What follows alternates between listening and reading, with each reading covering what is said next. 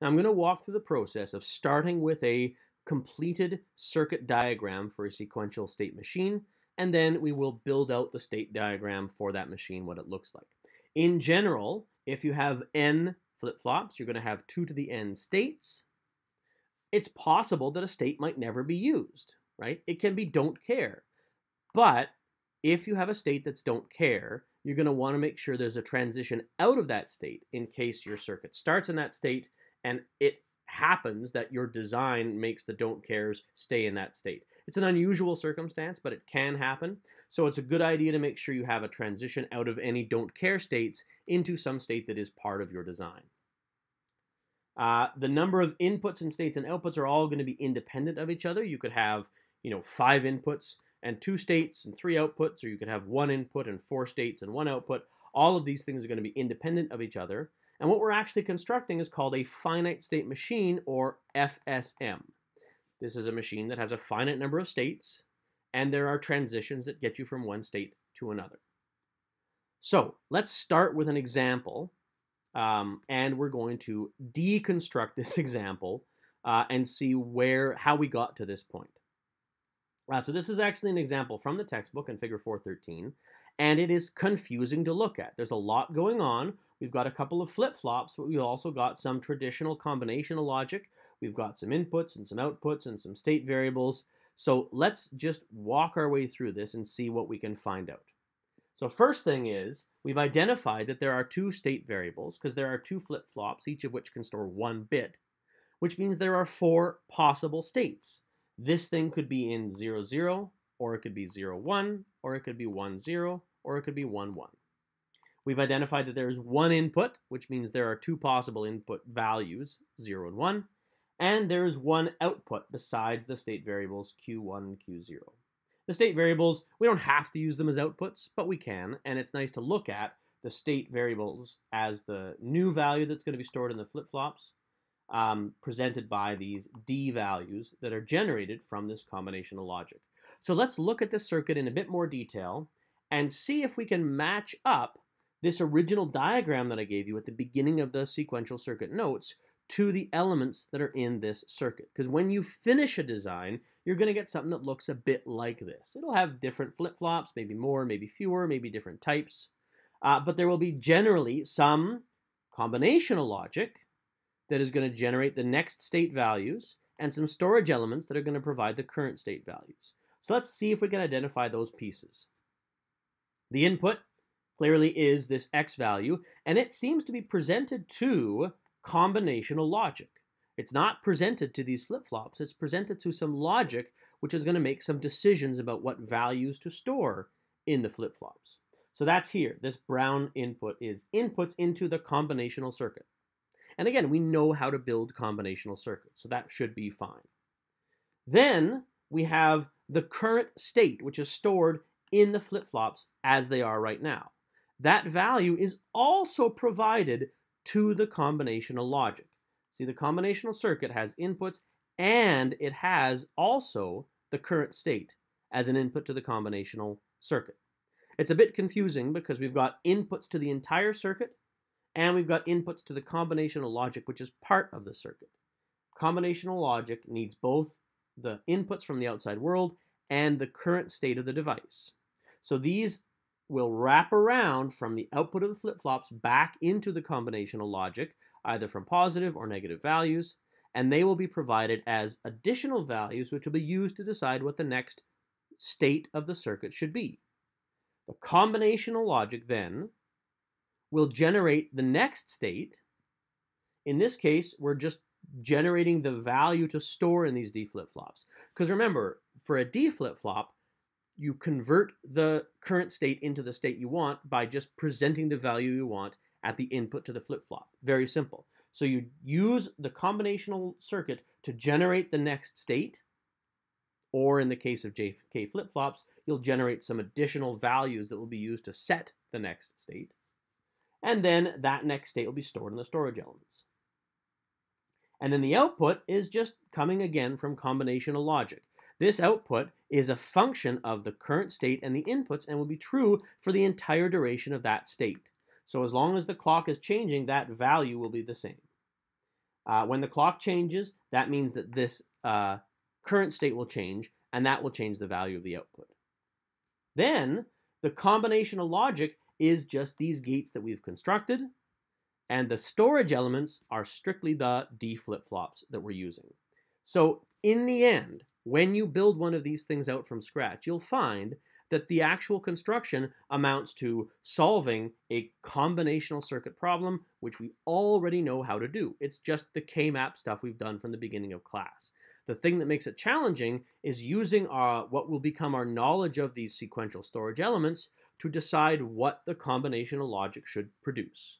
It's going to produce the values that will cause these flip-flops to store a new state, being the state that we want it to store. So, what does the state diagram look like for this? So this is the end result. This will be what you hand in when you're done one of these problems. How do we actually get to the point where we can design this? Well, let's back up one step further and see if we can discern what the state diagram would look like, and therefore discern what the combinational logic would be to create the tables that will be used to design this machine. So the current state is going to act as input to the combinational logic, and the output is a function of the current state and the input. So I think this is okay. Let's walk our way through it. Again, this is just more combinational logic. If we take the circuit, we can write out, by writing out a copy of these logical elements into the equations that would produce them, right? So the input D1 to the top flip-flop here is just the OR of these two AND gates. It's Q1, so this is Q1 or X, and it's Q0 or X, Q1X or Q0X. And then the input to the lower flip-flop is just Q1 prime, this Q1 prime through here, or and X by itself. So D0 is Q1 prime X, D1 is QX or Q1X or Q0X. These are going to be the results of your combinational logic design process, and once you figure what they are, you can draw the circuits that'll provide inputs to these flip-flops. We can write characteristic equations that go, instead of just saying what the thing will do, that will actually produce the next state given the current state. And for D flip-flops, it's a very simple transition. All we have to do is substitute the inputs for the flip-flops as the next state. So the next state, Qt plus 1, will be equal to the current state, Q, X, or the current state of this one, X. And the next state of this one will just be Q1 prime X. Again, D flip-flops make this design process very simple. The characteristic equation, which again is the characteristic, is related to the characteristic table. Given the inputs and the current state, what will the next state be? Then we can write the output equation, again, just copying from the circuit design into this equation. So we're going to develop these equations when we do one of these problems. When we solve it from scratch, we're going to develop these equations, figure out the inputs, and then create circuitry to make them happen. So now that we know what the characteristic equations are for this machine, we can use those characteristic equations to say, given a current state and an input, what will the next state be?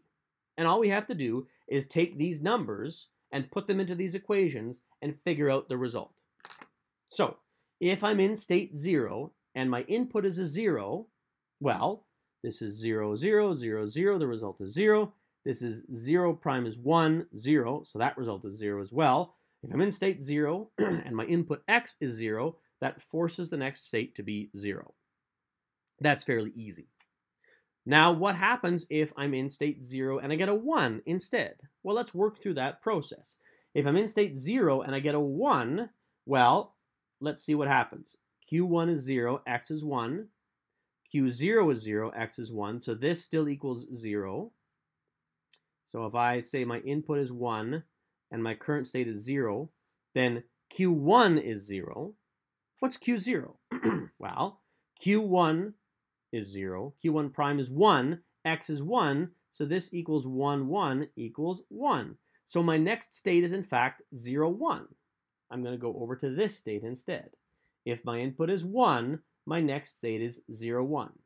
And what's my output? It's going to be 0, 0. X would be 1, but x prime is 0, and the output is 0. Now I'm going to do that for every other possibility. For every state, I have to do that for as many input combinations as there are. Now, there's only one input variable, which means every state is going to have 2 transitions out of it.